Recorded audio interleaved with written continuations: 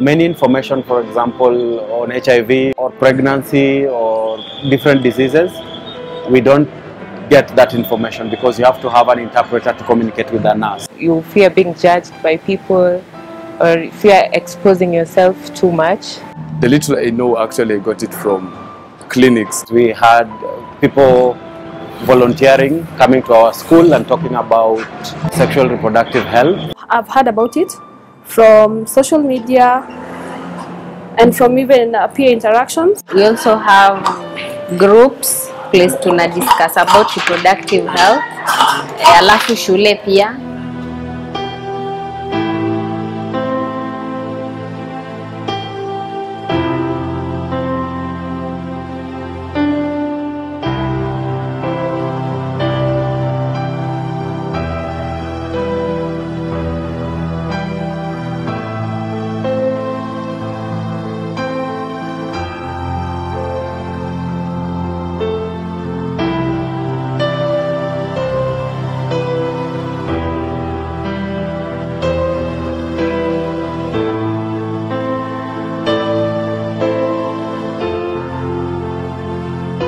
There's a lot of information that is going on, that is out there, but we need to make sure that the information is accurate and appropriate. So there are a lot of myths and misinformation. So this is one of the things that we needed to do. We also needed something that was owned by the young people and that could generate conversation amongst themselves on topical issues so that they themselves can come up with solutions for their particular situations. We looked around and we thought, okay, fine.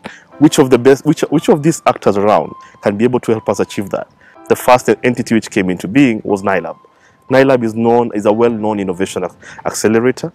They normally help young people come up with innovations and help them and incubate those ideas into working solutions. The idea of working with UNFPA as an organization and just intersecting the knowledge that Nailab has and UNFPA has, and then working with young people was quite tempting for us because UNFPA has a lot of data, has a lot of experience, has a lot of networks, and Nailab as well has experience with young people and with innovations. And when we bring those two together, there was potential for an explosive outcome.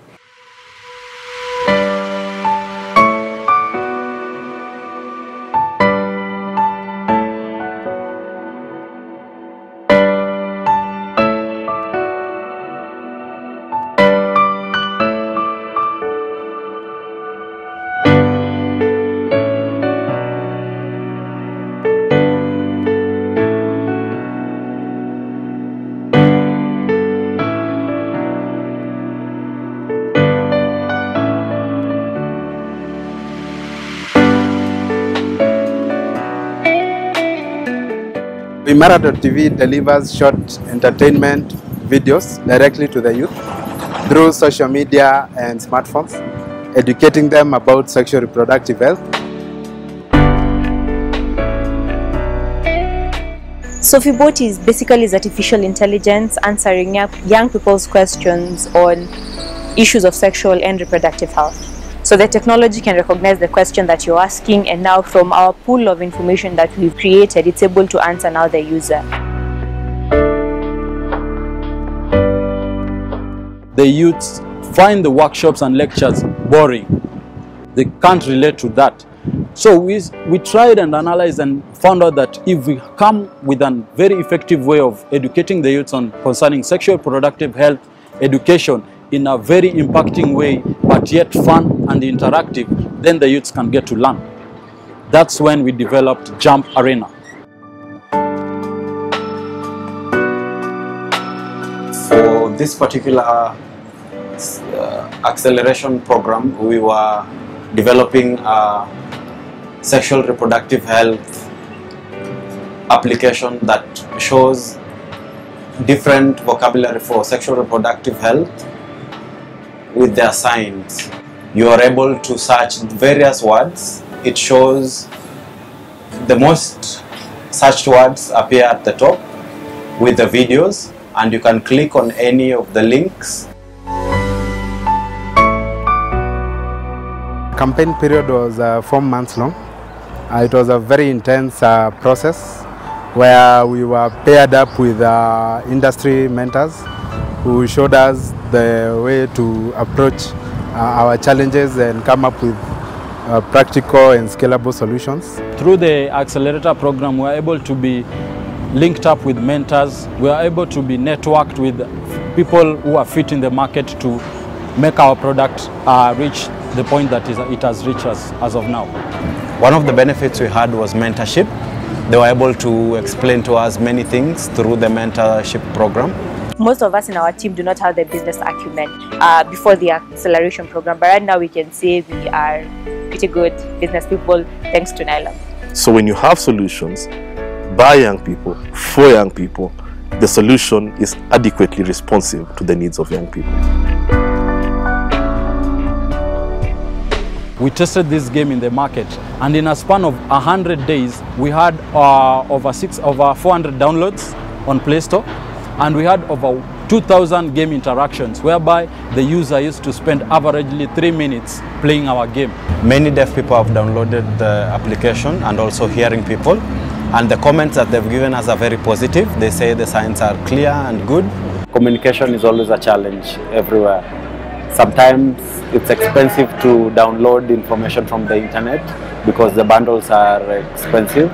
So many places, many deaf people don't have information. The market reception has been really good, and the idea of using artificial intelligence to solve this problem, AI is the next big thing. It's been really helpful, especially the fact that you get your answers instantly. The local youths have been starved of localized content. So having localized content that is not only educational but also entertaining has gotten a very positive response. It's helping a lot. Hata ukigoogle unaipata, hata YouTube niliona kuna tu videos mahali, so nimesikia sana. These 4 apps will have data that will actually complement each other extremely well 6 months down the line if they keep up with their work. NCP has been struggling. How do we reach young people with information on the surfaces? And when you look at this concept, it's really the charger, which is going to give us a leeway to reach as many young people as we can with correct information. The young people have a big opportunity to participate in this initiative because, first of all, they are interested in doing so. Because we have had conversations with them and they have said, nothing for us without us.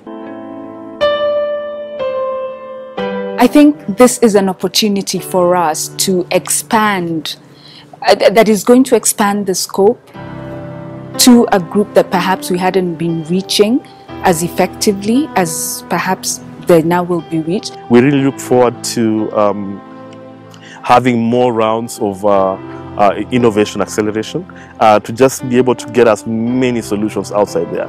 This time round, we are still focusing on young people. Probably we'll go to maternal health, we'll go to any other issues within the mandate of UNFPA.